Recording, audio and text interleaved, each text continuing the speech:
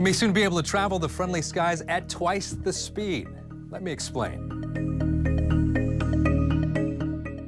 American Airlines says it has ordered 20 supersonic planes that can carry passengers 2 times as fast as today's quickest commercial aircraft. For example, you could get from Miami to London in less than 5 hours. Right now, that flight takes almost 9 hours. And you can get from LA to Honolulu in 3 hours on a supersonic plane, as opposed to the almost 6 hours that it takes right now.